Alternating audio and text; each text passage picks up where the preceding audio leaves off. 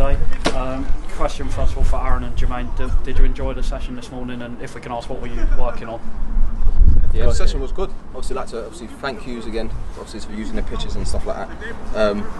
We did a lot of like little bit of finishing, like individual stuff, a little bit of finishing in and around the box, short, sharp stuff. Then we did some crossing with like one defender, two attacking. Then we did like 1v1s, 2v1s, just stuff that's sort of like game related. It was another good session, so yeah, it was good. I enjoyed it. Yeah, it was nice. First, thanks for letting us use the facilities. It's a top draw down here. But yeah, it was sharp stuff. Like I said, I've been doing mainly running, but to come back and get the ball again after a few weeks out was nice. A lot of crossing, finishing, 1v1s, 2v1s. Now, all good Dukes here to put us through our paces. Yeah. To be able to use these facilities, I think they're amazing. I think it's so well kept, and to have these level footballers at this kind of club shows you how well you're running your football club. So thank you so much for having us down.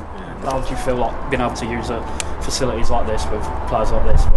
It must be pretty good, mustn't it? Yeah, no, it's good because obviously with such high level players, you want to have good standards as well. So to be able to play on a good pitch with such good facilities, it helps the session even more with the level they're already at.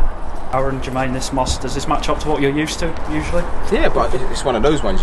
Like at the end of the day, it's 2 goals. It's grass. You just got to just play whatever you're given. So it's like you said, the pitches. Also, when I come over the first time, I was like, wow, it's good. Do you know what I mean?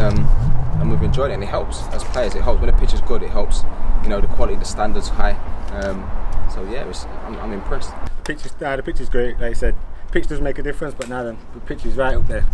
You can't complain. If you're blaming this pitch, you've got a problem. So there's got no excuses. If you're blaming the pitch here, you got some problems. I actually said to Jermain on the first session, didn't I? I said this is actually a better setup than some professional clubs in League 1, League 2. Easily. It's a lot better. The whole facilities, so it's better than some of the pro. I came round this side. To be fair, the walk. I was up there yesterday, and even the pitches. Training pitches at the back. The training pitches are good. It's a good setup, man. Very good setup. Especially with this being a non-league club as well, step 3 at the pyramid. How aware are the top level players of sort of the pyramid below them, sort of level, clubs like us? Like you said, we don't really see the ins and outs of that. Do you know what I mean? So you can see, obviously, this has been difficult for all clubs. So when you see the big boys losing money, you definitely know how much it's going to affect smaller clubs, definitely. So yeah, we just hope, like I said, for football, everyone loves it. We just hope everyone gets themselves back up and running. Like I said, the big boys have got to do more for me to help the smaller clubs, because without football, everyone loves it. It's for everyone, the kids, the future, like you said. So the bigger boys have got to do more for me.